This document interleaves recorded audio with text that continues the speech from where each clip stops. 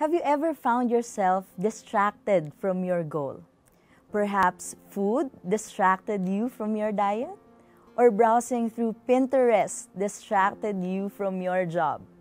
Perhaps getting the right playlist on Spotify distracted you from cleaning your room. Whatever that is, distractions come from both external and internal sources.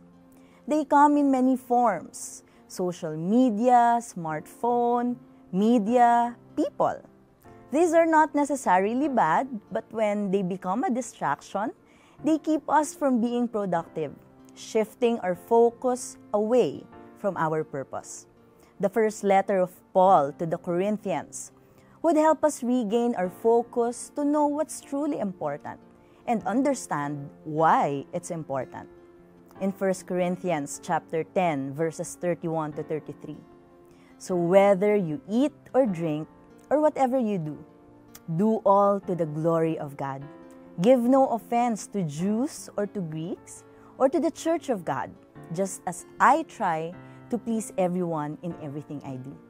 Not seeking my own advantage, but that of many, that they may be saved.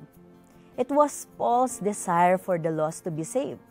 He knew how we conduct ourselves as Christians tells so much about our regard for the lost.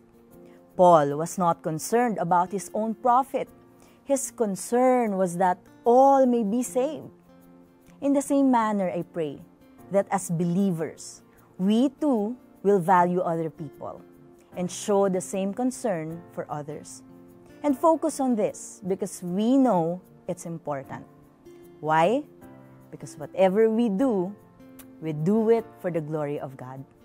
The glory of God is the lens by which we look at everything else.